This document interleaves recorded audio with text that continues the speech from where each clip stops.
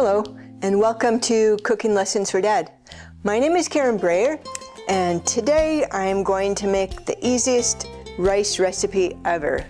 We're going to cook brown rice in our toaster oven. It is so easy, and you don't even need to heat up your whole kitchen with your oven.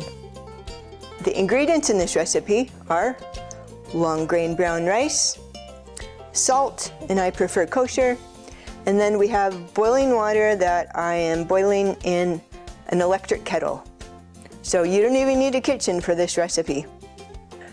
The first thing that I'm going to do is in a 1 quart to 1.5 quart casserole dish, make sure it's one that fits in your toaster oven and that you can close the door with. So I have my dish. We have 3/4 cups of long grain brown rice,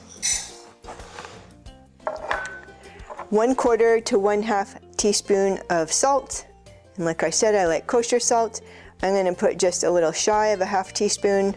You could go light on the salt now and add more when you're finished. So I heated my water in an electric kettle. I need 1 1/2 cups.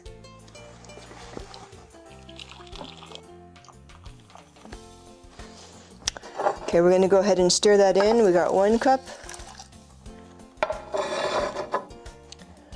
Another 1/2 cup, and go ahead and stir it just to make sure the salt is distributed evenly. Okay, next we're going to cover it. Okay, I preheated my oven to 375 degrees. I'm going to cover the dish with foil, making it airtight as much as possible so the steam will stay inside. And you want to make sure and put the shelf on the lowest level. And you can see, we'll go ahead and put this in.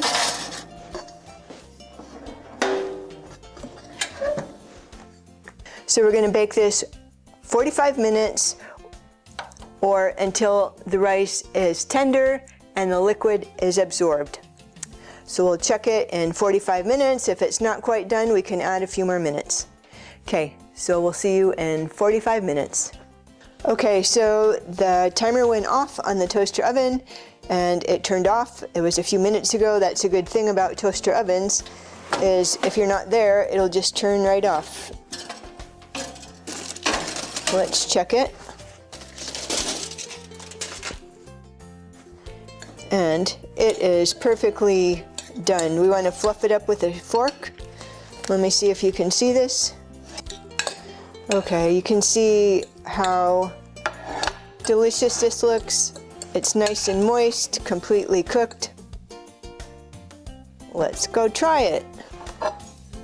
So you can add more salt right now if you would like. This makes 3 3/4 cup servings. Maybe it says 3 servings, but it's probably, like in our house, that's probably 2. All right, I'll just add a little more salt. And there you go. Perfectly cooked brown rice, and it was so easy. You don't even need a kitchen. If you have a toaster oven, you just need to be able to boil some water. And I just used my hot water kettle.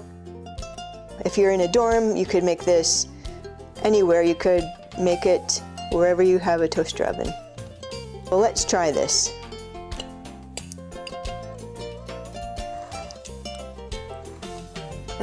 Perfectly cooked. Try it this week. Let me know how it turns out, and have a great day.